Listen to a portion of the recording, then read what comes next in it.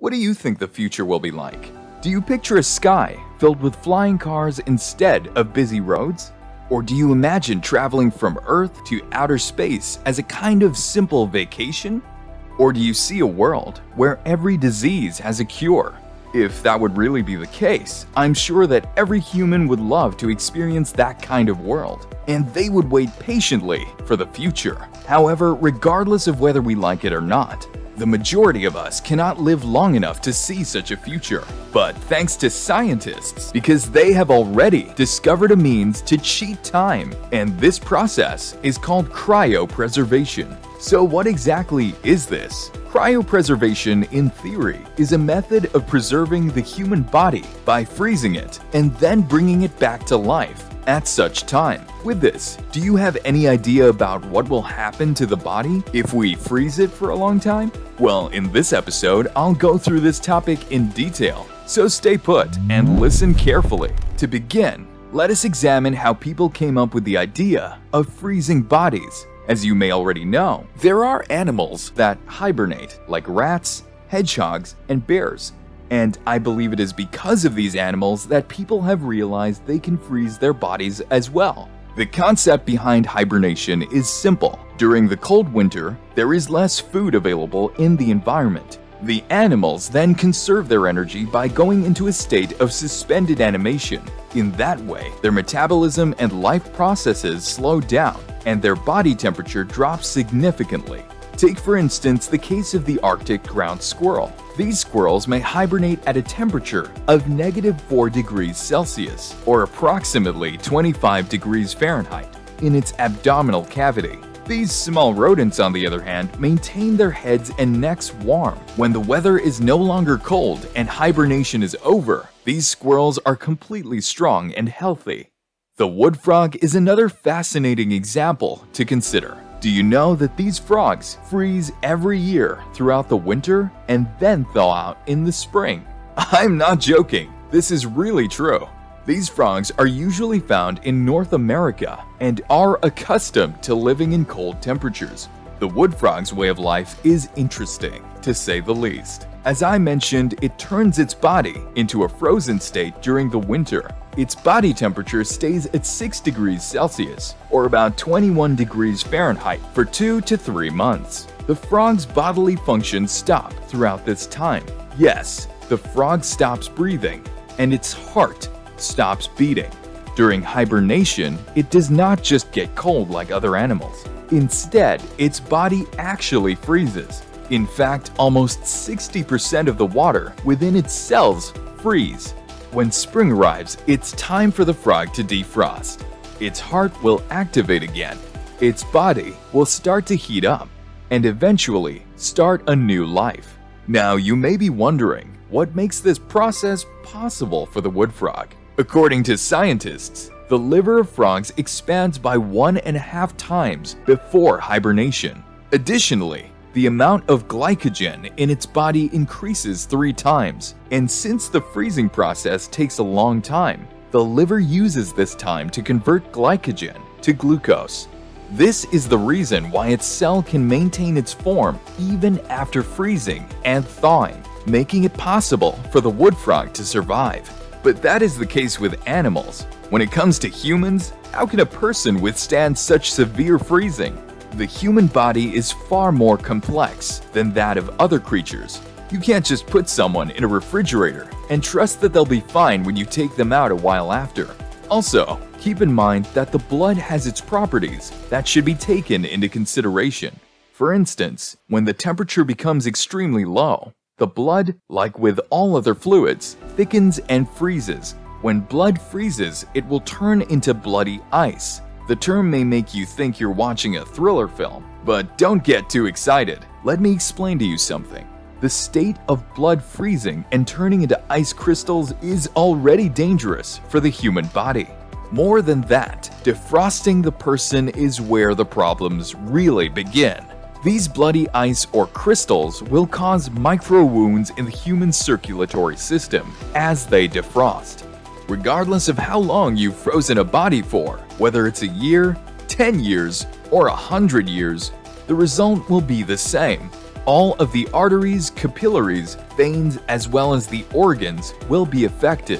There's also a high possibility of internal bleeding, brain death, and just flat-out death as a result of such damage. In general, scientists would need something more sophisticated than a regular freezer before they can freeze a human being. Yes, they absolutely need something that will allow them to easily maneuver the laws of nature, and so cryonics was invented. This is a deep freezing method or technique for preserving cells, tissues, and organs, and other biological components, as well as the rest of the entire body. Animals can be frozen as well, using this same technique. The main goal of this procedure is to restore biological functions after thawing. Cryopreservation is usually done at extremely low temperatures, such as -80 degrees Celsius or -112 degrees Fahrenheit when using dry ice. When using liquid nitrogen, however, the temperature must be -196 degrees Celsius or around -321 degrees Fahrenheit.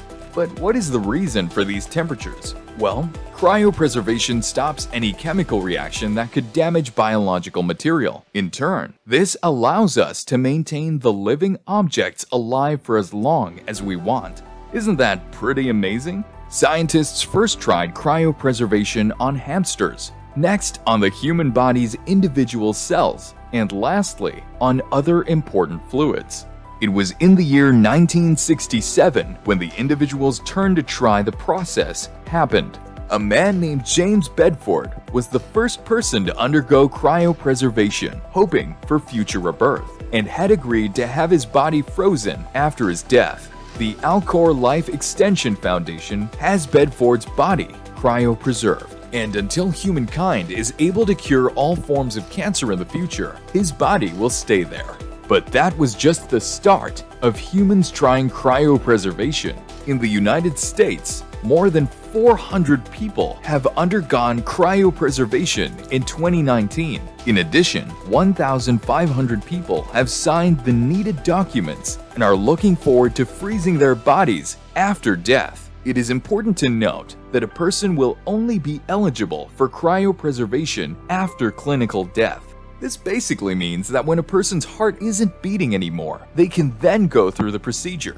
Vitrification is the process used to freeze brain cells before they die. This is what prevents ice from forming. However, every frozen person is legally declared dead. Nobody really knows if they can be thawed flawlessly and be cured. Despite this, there is still an increasing number of people who are willing to consider undergoing cryopreservation, even though experts are still unsure whether a frozen human can be revived. People continue to believe in the process because resurrecting would be impossible if the person was buried anyway. To put it another way, they are betting on the possibility of them reviving. If you're now thinking of undergoing this process, keep in mind that it can be quite costly. In 2018, the cost of preparing and storing a person in a freezer ranged from $28,000 to $200,000. This could be one of the reasons why persons who choose to go through the process are usually those who have lots of money. But what happens to someone who has been frozen for a long time? Well, we can only base the answer on theories. Scientists were able to unfreeze a rabbit's brain a few years ago, and the most interesting part here is that the key connection between the neurons on which brain activity depends remained intact even after several weeks of freezing. Is it possible, though, that what occurred in the rabbit's brain could happen to a person? Well, I don't think so. Especially since skeptics also claim that just freezing the body in liquid nitrogen would result in the ice crystals destroying the cells of various tissues. In that instance, there is absolutely no chance of being resurrected.